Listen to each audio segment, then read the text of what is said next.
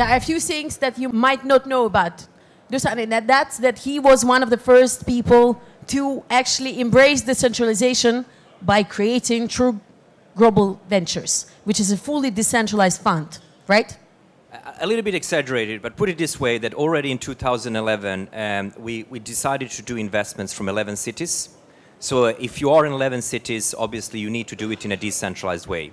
And these cities were Beijing, Shanghai, Hong Kong, Singapore, San Francisco, New York, Paris, Berlin, Stockholm, London. So we invested only into fintech and mainly fintech blockchain through 11 different cities and 40 partners. All right. But the question is, of course, when did you start doing blockchain?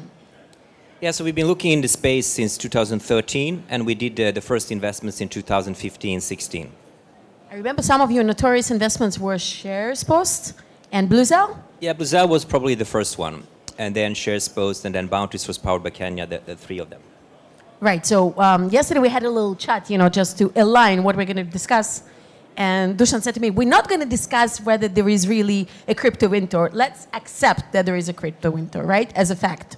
So we accept that the situation is difficult right now for investment. So my question is, what is your recommendation? What is the strategy right now for investors to survive this? Yeah, I mean, to survive, I really believe, honestly, that it is actually the best time to invest. But I'm just saying that there is crypto winter and there is less money coming in. But I definitely believe it's the best time to invest. So I've been around since the Internet Protocol days, which was 20 years ago.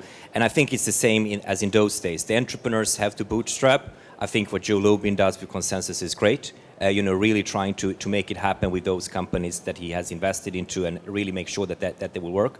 That was what happens 20 years exactly with all the incubators we had.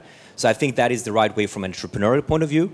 And from an investment point of view, what I did 20 years ago was to invest in payment companies that I really believed. In those days, there were hundreds and thousands of payments companies. And I invested in those that I really, really believed in. I even bought out people from the cap table that I really believed in the companies and the entrepreneurs running it. And maybe some of those, investors in those companies in those days were, a little bit tired, didn't believe anymore in the Internet Protocol in those days. So I think that learning from 20 years ago will be repetitive.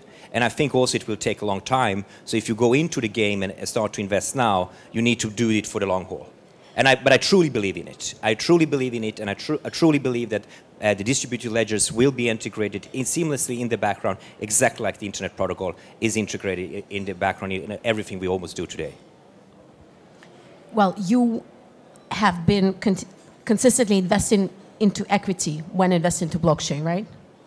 Yeah, that is correct. I've always done, I co-invest with serial entrepreneurs. They put in some money, we put in some money when starting the companies. So yes, I've always started to invest into equity. May I ask you a tricky question? Sure.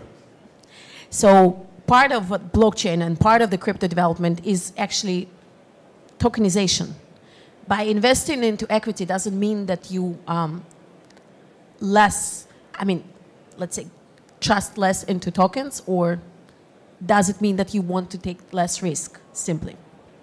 I think it's all about alignment, aligning with the entrepreneurs. Exactly what they do, that's where I am, in general. It doesn't mean that I believe less in it, but I believe in 100% alignment. So, many VCs take preferred shares, we don't. We take common stock.